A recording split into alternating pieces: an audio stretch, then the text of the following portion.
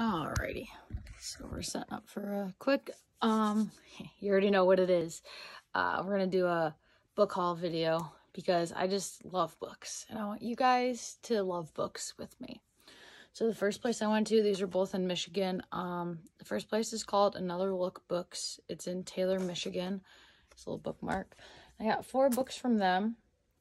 I got the first 3 books in the De Beers series, the Willow series from V.C. Andrews. So here's book 1, got book 2, and book 3.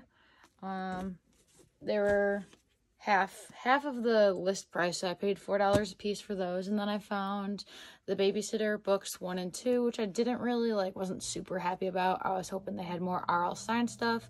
I paid like $2 for that, $2.50 because this was $5. Yeah, so that was the first place.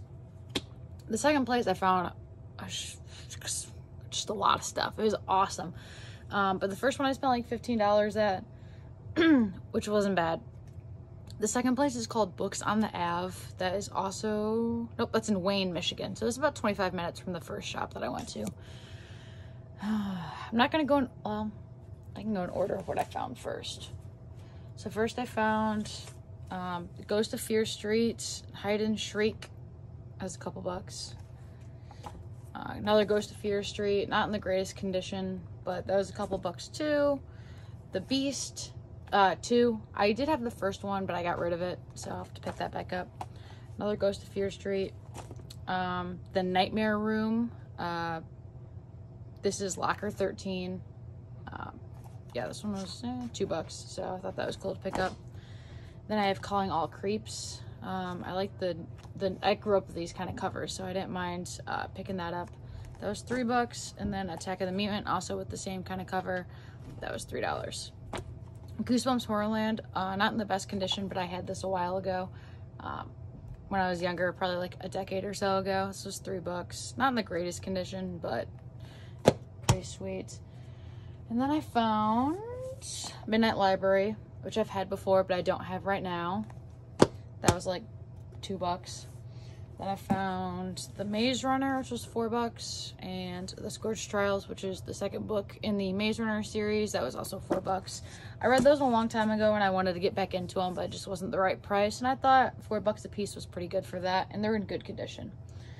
And then I found the Spiderwick Chronicles. I remember getting like a book like this in like a cereal box. And I remember this book. So yeah, I just kind of thought it'd be cool to pick it up, like sentimental. It was $4. That was probably one of the, yeah, for as small as it was pretty expensive. Then the last 3 things that I found are R.L. Stine The Hitchhiker, which I was super pumped about. I actually own that one already. It's one of my favorites. The Perfect Date, I'm not sure if I have that one already. Yeah, these were all $3, which is a really good price.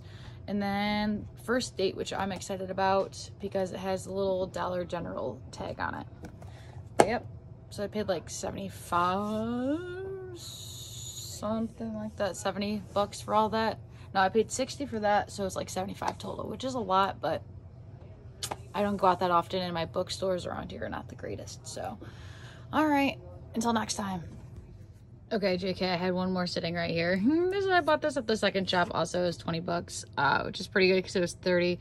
It still has the original wrapping around it. So, yep, 25th anniversary, 5 original Goosebumps books with the original covers.